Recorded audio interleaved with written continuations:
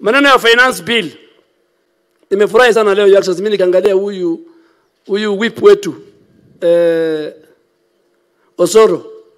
Osoro leo ndio umeongea kama kiongozi wa chama cha kitawala. Wakati mimi nilikuwa majority leader, rule ilikuwa serikali hoja ya serikali hayanguki. Sasa wewe leo umeongea anything else, private member inaweza kuanguka motion yake. Lakini hoja ya serikali, hasa finance bill, watu hawajui finance bill ni nini. Finance bill ndio nguzo ya bajeti. Bajeti inasomwa, waziri anasema mimi nitafanya hii na hii, maji, barabara hii na hii. Finance bill inasema waziri atatoa pesa hapa. Hata ukibadilisha kidogo ya finance bill, pesa itakosekana hapo, lazima useme hiyo pesa itatoka wapi. Lakini kumalizia, Your Excellency, unajua Wakenya hawa lazima tuwaambie vile mambo iko.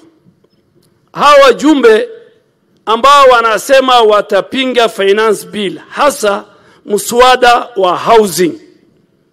Mswada wa housing kwanza si taxation, si ushuru.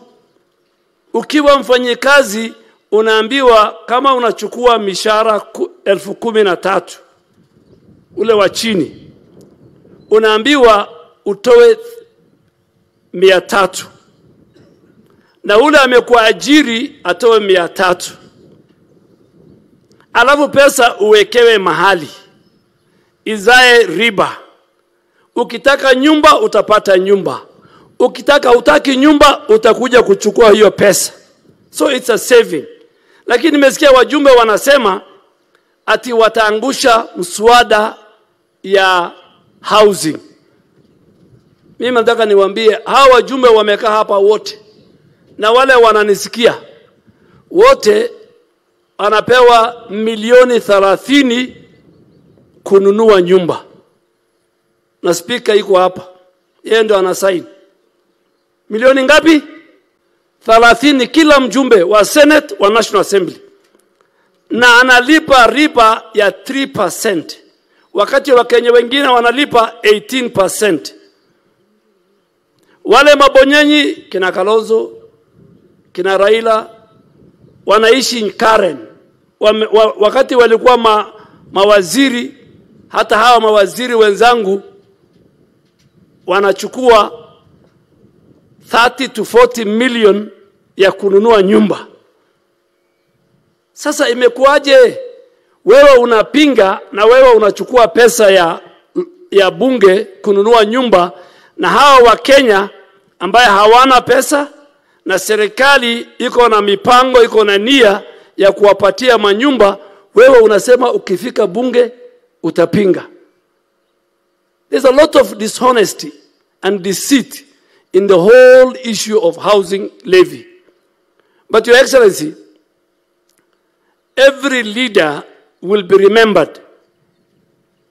You have been given to lead 50 million Kenyans and to decide for them their security, the security of their properties, their livelihood, their roads, their water, and everything. Your Excellency, you don't blink. Mimi najua vile mzee Kibaki alikumbukwa wakati alitoka kwa kiti. Siku moja wa Kenya watakukumbuka ya kwamba wewe ndio ulikuwa wa kwanza kuwatoa wa Kenya kutoka slums, kutoka zile manyumba za slum areas, mahali wa Kenya hawana maji, hawana vyoo, hawana maisha nzuri. That time you will go into history, na nyinyi wabunge wa National Assembly. Musitishwe. Nimesikia Kalonzo Yoksasa anasema ati majina yatasomwa, majina.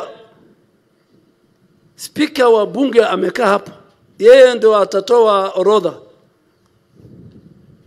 Simulisikia siku ile Soipana alisema the eyes have it. Simunakumbuka?